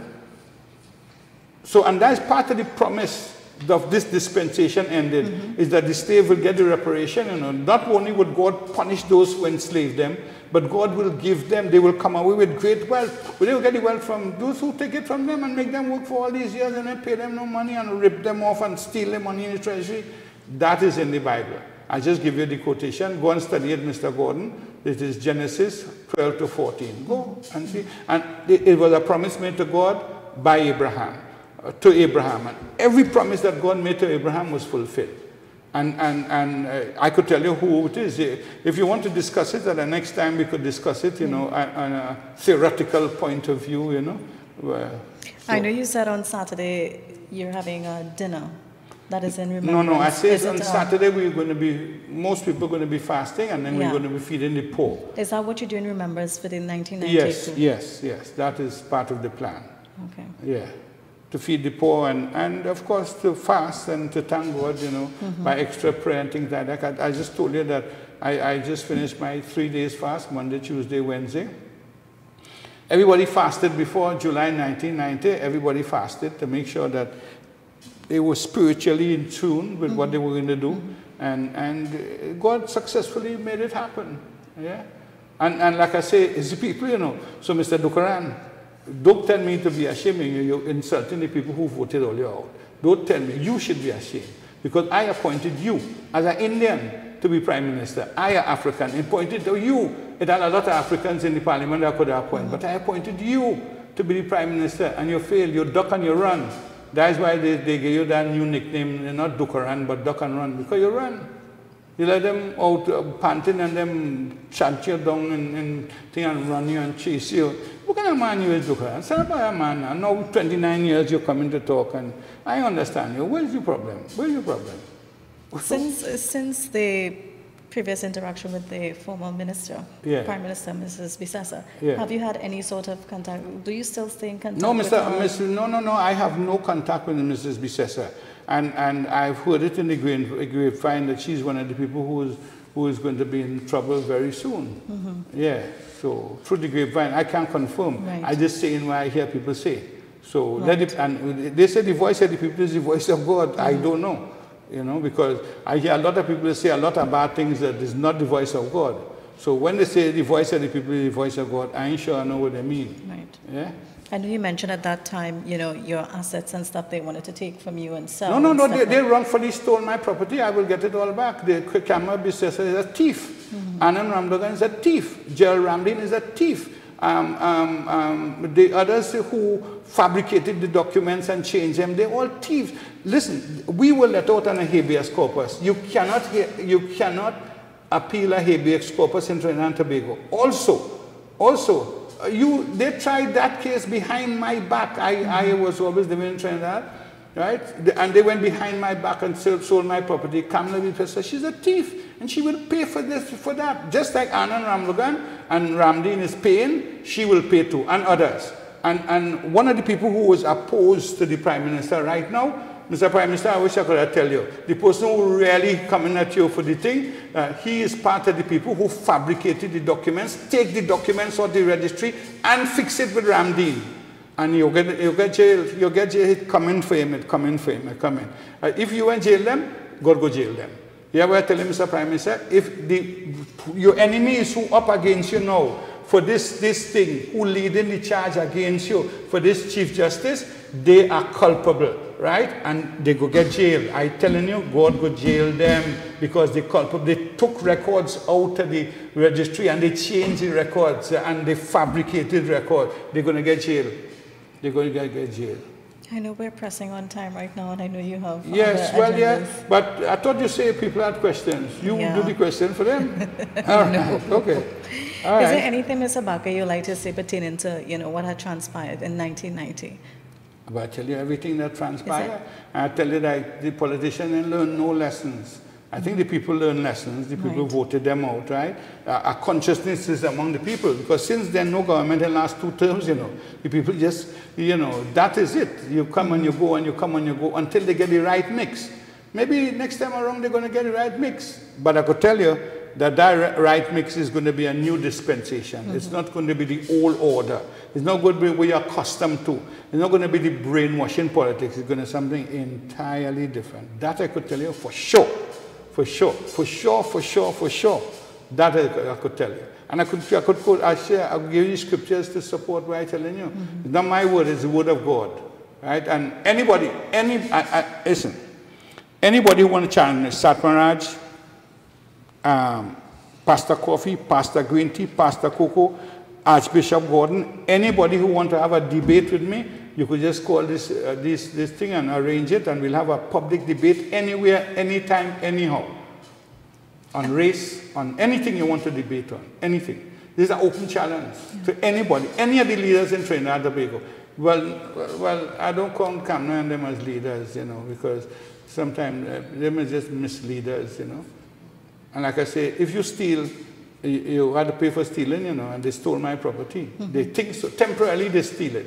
But they will get locked up for it. They will get locked up. The man who orchestrated it doesn't get locked up already, which is Anand Ramlogan. He was the Attorney General. Mr. Bakr, what would you say are the 5 good things that came out of the event of the 1990 coup? 5 good things? Yeah. It didn't have 5 good things. Good things are rare, Even to get a husband these days is a rare thing. A good man. You won't say so? A good man? No. You won't say that's a rare thing to get a good man these days? Come no make joke. How they come the prison full with all these young people and things like that? You think something had to be wrong? And leave all the women out there so that now there are no men now, so the men go on to the LGBTQ. Oh man, this country is in a bad state. Let me tell you something. God destroyed Sodom and Gomorrah. And Sodom and Gomorrah did not reach the stage where we reach, because people weren't openly allowed in Sodom and Gomorrah to marry each other, But here we legislated that. So we're going to be on Sodom and Gomorrah. Right in Jamaica, God sing Port Royal, just next door to we God sing Pompeii was destroyed. And here we glorifying this homosexuality. And they're on the brink of destruction. We're on the brink of destruction. We're right on the brink. We're going to fall off. So hold on tight. Hold on to God and the word of God. Otherwise, you're going to sink. You're going to sink with Pompeii. You're going to sink. You're going to Sodom and Gomorrah. You're going to sink with it. Everybody's going to sink. Listen, God in the Quran, God told Lot to bring up the rain. So Lot see when his wife turned back, and don't feel that he and try to coerce here. No, girl, don't go back there. This place could be destroyed. But when you tell them that, they don't believe, But people. This program, you could just say that is another program. This is just another program, The people in this society have been warned by me, For the last 2 years, I've been warning them. That's all God asked me to do, Warn the people. The rest he could do. He could do for himself, Would you say the 1990 coup affected the socio-economic conditions of the society? If there are no socio-economic position, you have one people who have nothing at all, one group of people who have nothing at all. The Africans have nothing, absolutely nothing. And the little box rain that they can't get, no guy say, don't give them the box rain. No, and then I hear a television host last night lambasting Mr. Rowley. But Mr. Rowley spoke the truth about the existence of these things, you know. At every facet of the society, there are people who get money and they pay for it. SIS go on with all the people money under camera watch. And in Panama, sitting down enjoying life, and they say they can't bring him back. America went and bring Noriega, take Noriega, who the president in Panama, and lock him up. So I mean, they can't get him if they want him. Oh, man, really, really. Good different strokes for different folks? Nah. But the last straw, you know, that has bring the camel back is Robinson saying he going and build a monument for Jean Myers when people starving in the ghetto. When he take the people cola, I hope Duke listening to this. When he take the people cola, when the IMF come in, conditionalities and all kinds of things. In the IMF, you're dead, you know. This thing about ghetto. This thing about ghetto is not, Africans is not the people who was always in ghetto. The first people who were in ghetto is the Jews, you know. The Jews were the first people put in ghettos in Italy. So this ghetto is not something that we are used to ghettos. The richest man that ever lived in the world, is Mansa Musa, the king of Mali. Mali is the capital, Mali was an empire, the Songhai Empire. I was in Mali. And I did the feature address in Mali. The first university in the world was in Timbuktu in Mali. When I finished speaking, I did the feature address. Farrakhan allowed me to do the feature address. The president at the time was Conte. Conte came and hugged me up. I could show you pictures of that. How you, a Trinidadian, so far off, knew the history that some of our own people know in Africa? Because you know. They just rip off Africa, take all the gold, all the mineral. The nuclear warhead is made with a cobalt. There's only one place in the world that has cobalt, and that is in Africa. How are they making all these nuclear warheads? The Kimberley diamond might belong to the Queen in South Africa. She still have it. And these people fighting each other in South Africa. What transfer? Nothing. Where's the economic situation in South Africa? The blacks are still poor. They're living in the Bantustan, still same situation. Economically, the same thing. 400 years of slavery here, they didn't pay me for no work, and now you're telling me, don't give you a box drain to dry?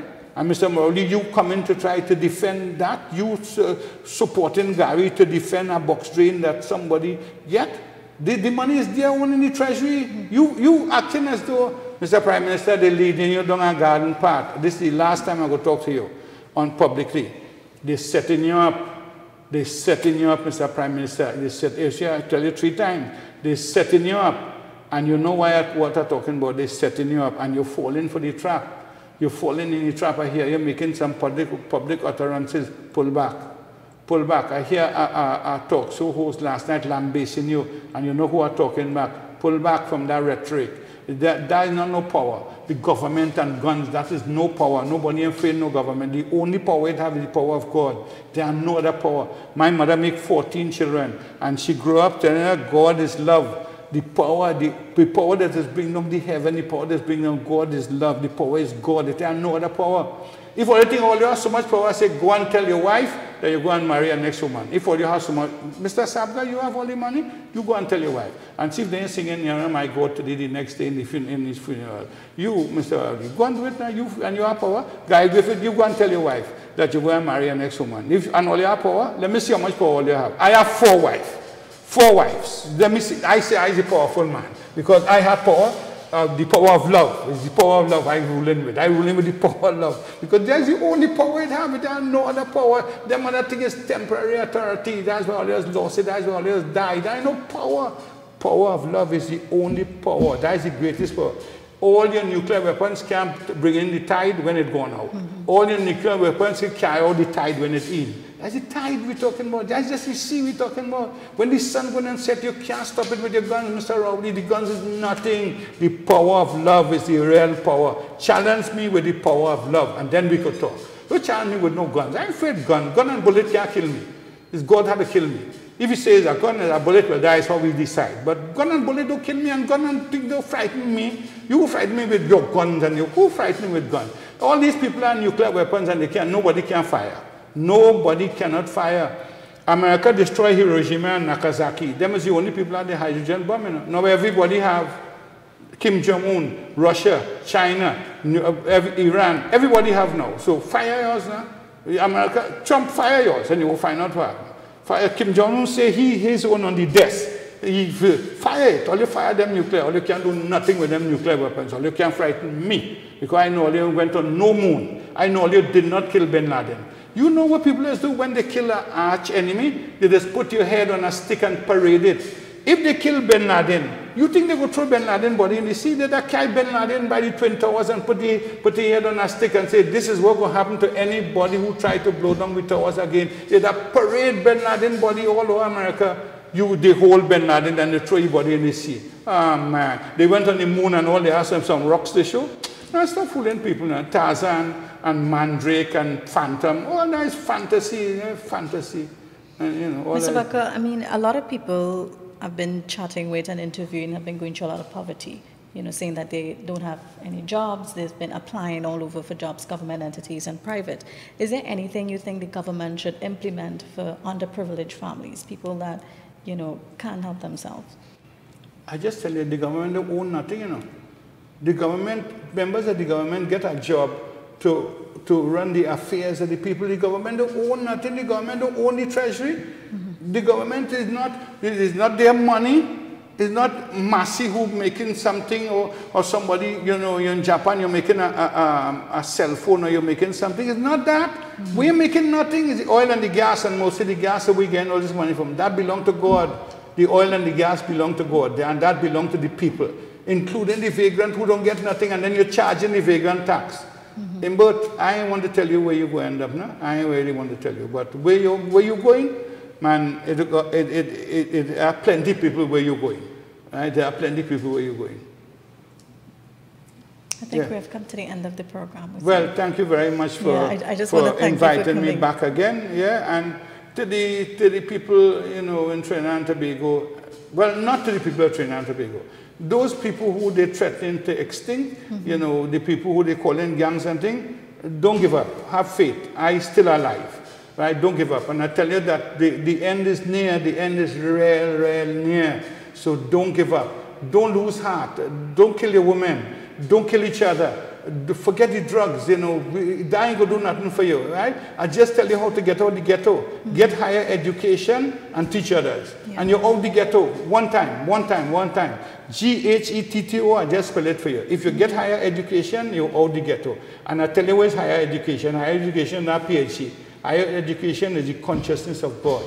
Get some God consciousness. Don't kill your brother. Stop killing your sister. Somebody gunned down a woman in Samoa yesterday. I almost renewed my license, you know. I was on the brink of reline because right now I stopped driving. I let them go ahead. Let them see if they could control this. Since 1992 we come out of jail.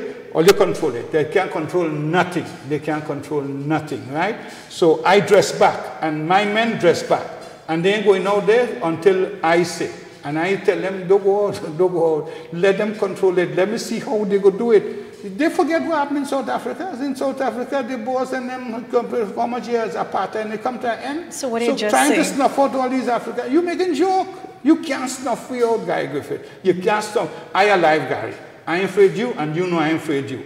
That is not nothing. This is no threat. Mr. Alexander, I ain't afraid you.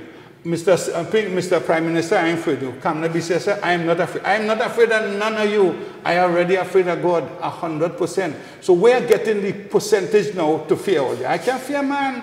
You know, everybody, all you're going to die the same way. All men going to die. Mm-hmm. And at the end of it, you have to answer to your Lord. That's what my concern is. What am I going to tell God? That I was living here and I see all this oppression and I didn't do anything, and I see them murdering women and I do anything. I'm going to tell my God, I say, no, boss, you know, I have to do something because you tell me to do that. And it is written in the Quran. It's chapter 4, Surah Nisa. Men are the protectors of women. Yesterday when I heard they gunned down this woman in Samoa, I almost, right now I'm driving again, right? I almost renew my license, you know, and come out and say, that's the end. Not the next woman I'm going to die. And then I hear this morning they kill Letty, Sandman wife. They're mad. But this is part of it. But, you know, it could stop. God could stop it. Easy. God will do anything easy. God will do anything easy. Nothing is different. In the Quran, it says when God wants to do something, he say, kun fayakun. It means in Arabic, be and it is. God don't have to go through no set of things. All you have to do is say, that is that. And you know who to get to do it? You know, God could just take anybody and say, do that. And you have to do it. If God tell me tomorrow morning, do that, Abu Bakr, I have no choice. I have to do that. Consequences don't matter. Right? They don't matter. Because my wives that I love, I will meet them in paradise. So it ain't that I will lose my wife, I ain't go see them again and my children. Nah, I obey God. All I will do is have to obey God and I save. That is my insurance company. That is when I go draw. Right? I go draw my pension when I meet my Lord. Right now here, this pension is nothing because you go spend the money we'll get, right? But when I meet my Lord is when I will draw my pension. And what you could say about me in Trinidad and Tobago, I have no criminal record. I have never been charged for anything, robbing a bank, stealing, nothing untowards. I spent 10 years in the police service. I've done my national duty. I have done what I'm supposed to do. If you understand, as a patriot, I fought for my country because I live it. I love it more than you who say you love it. Listen, if a woman had 2 men tracking she, and a bad man come and say, listen, I want that woman, and one of the men who fight for the man is the weaker of the 2.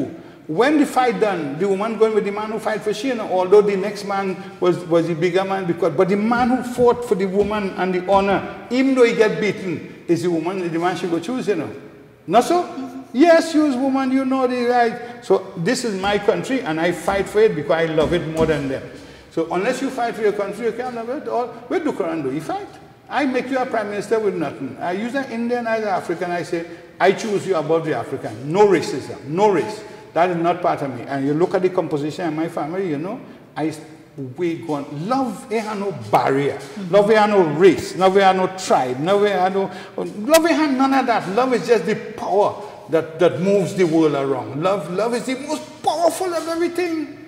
Right? I want to keep telling you about that because I have 4 wives already, so you want to get a husband to love you. Mr. Bakr, I want to ask you another question before we close off, though. I know you mentioned that back in 1990, you had the crime and stuff under control.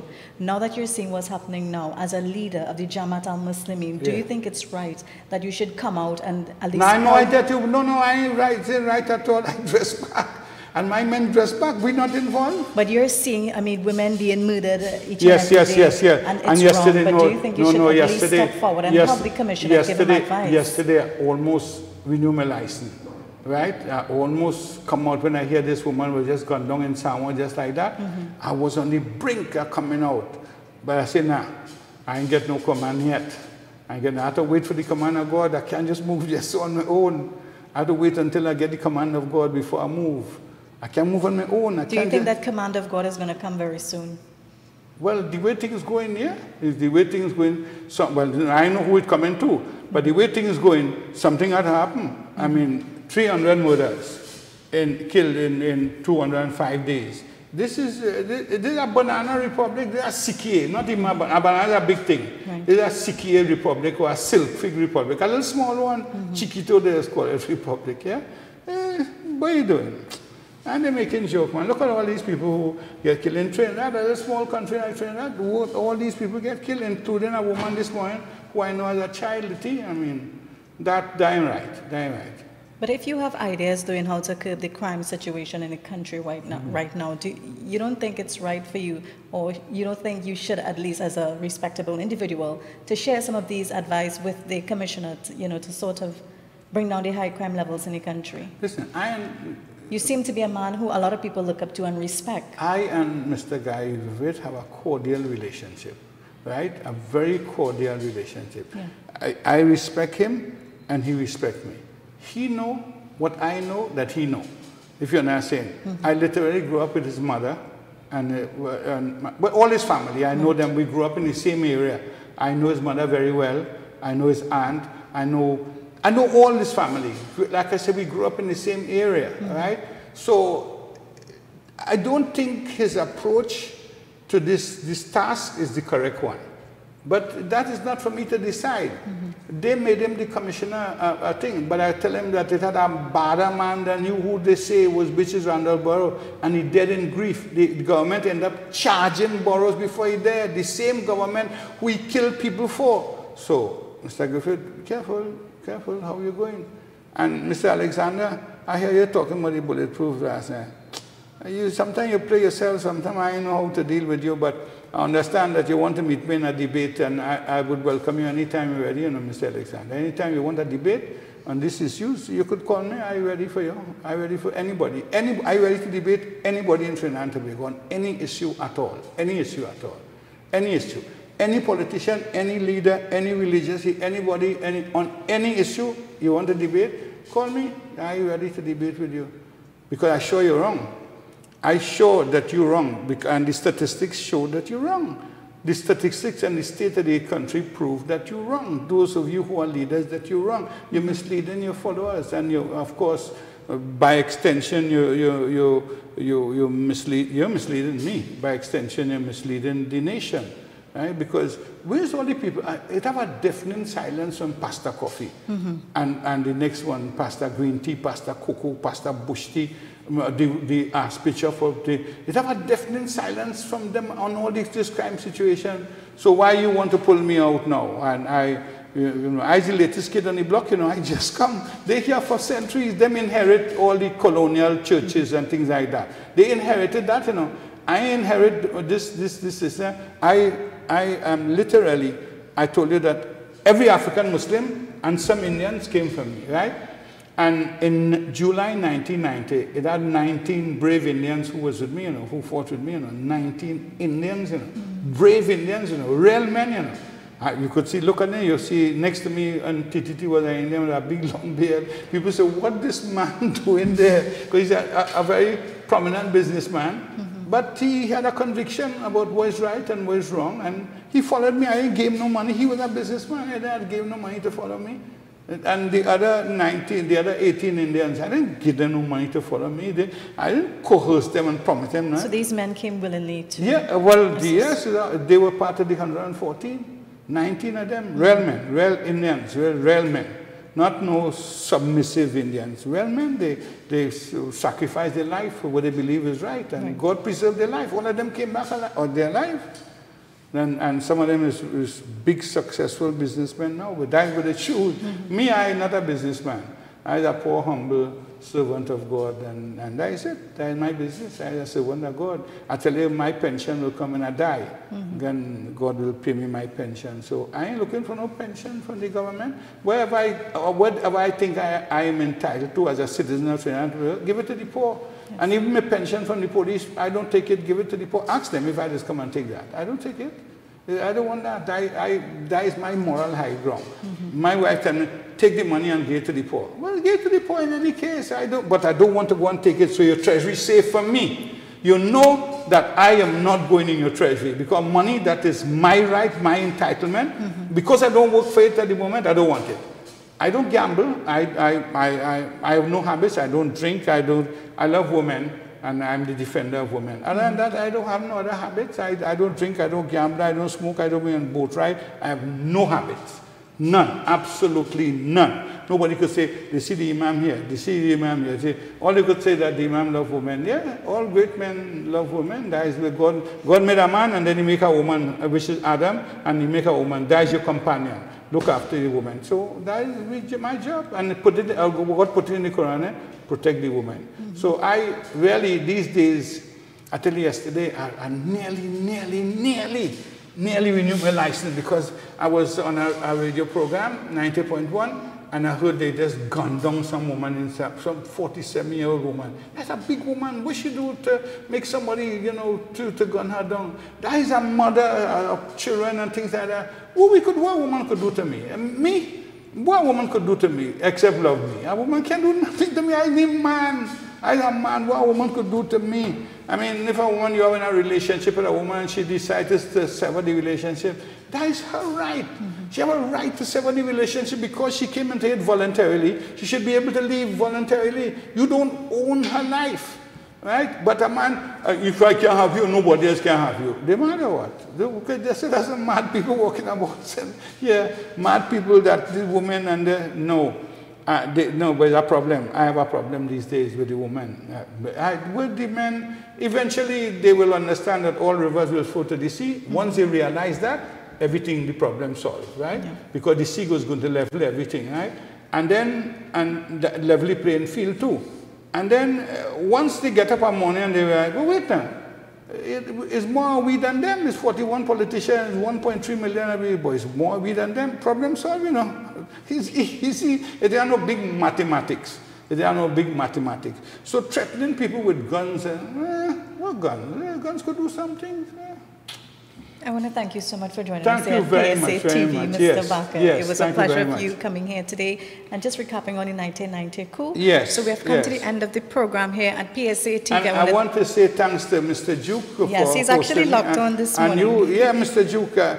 Mr. Duke is one of the good leaders because I think he inspires people. Yes. I don't think people follow him because he's manipulating people, holding a big stick over their head, and if you don't do that, you're going to. I think he has the ability to inspire people. That's a good leader, right? I just inspire people by my humility, I would say. You know, I don't think. If I am arrogant, I beg God's forgiveness for that, but rub it off quick. But I think one of the reasons to inspire people is to be humble and not to be arrogant. You can't bring, when the heaven asunder, you can't bring down the heavens. What keeping up the heavens? Nothing keeping up the heavens but God. What you could do about that? You can do nothing about that. God is in charge all the time. But, you know, the sun does run its course. And every day, God does show us the phenomenon that the night does overtake the day and the day does overtake. Nothing lasts forever. Nothing. So this too will pass. All this thing that happened here, you know, all that will pass. And when you see the ghetto just now, what you call in the ghetto, I just tell you already. Yeah. I give you the recipe to get out the ghetto, you know.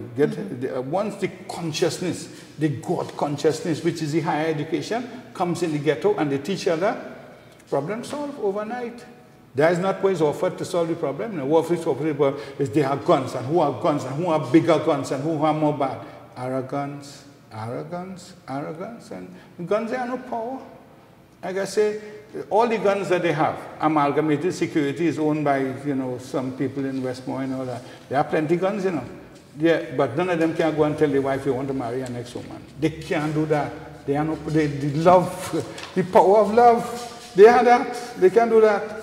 I have 4 wives, so, and I have no money, so of course I am bribing them with money or nothing at all. It's just the power of love. Thank you so much, Mr. Bakr. You're so welcome. We have come to the end of the program here on PSA TV. I'm Avellon Williams, and I want to thank Mr. Yasin Abu Bakr. He's the leader of the Jamaat al-Muslimin. Thanks for coming again with us. Thank you very much. Thank you very much. So we're going to toss the news. Thanks so much. Yeah, thanks again. Thanks, brothers.